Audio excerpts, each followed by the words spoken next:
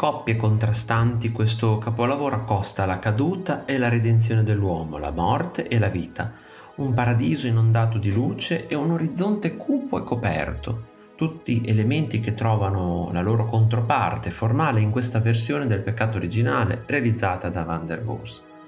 I corpi delicati dai contorni netti di Adamo ed Eva si stagliano sullo sfondo verde di un rigoglioso ma cupo paradiso terrestre.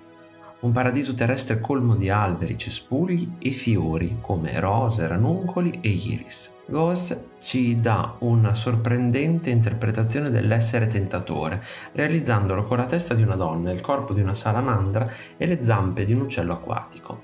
L'artista stava rifacendosi a una tradizione esistente che si trovava occasionalmente nei codici miniati olandesi.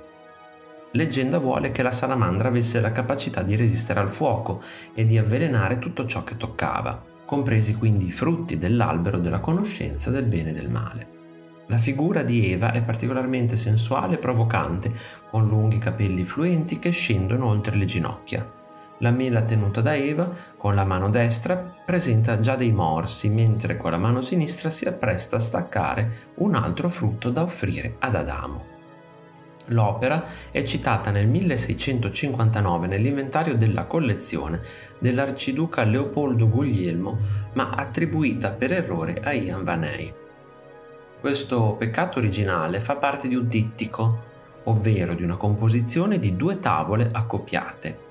La tavola di destra, anch'essa conservata al Kunsthistorisches Museum di Vienna, rappresenta il compianto di Cristo, ma nel corso della storia le due opere vennero separate. Si perse quindi ogni conoscenza che le due tavole del dittico fossero state realizzate per stare insieme.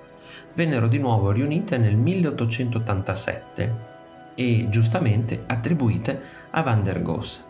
All'inizio della sua carriera, Hugo van der Goes lavorò principalmente a Gand. Il suo coinvolgimento nelle decorazioni per le nozze di Carlo il Temerario di Borgogna con Margherita di York a Bruges nel 1468 gli portò una fama più diffusa, risvegliando l'interesse dell'arciduca e poi imperatore Massimiliano.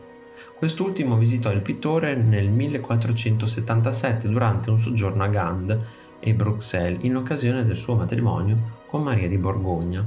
In quegli anni Goes, che probabilmente soffriva di depressione, si ritirò nel tranquillo isolamento di un monastero.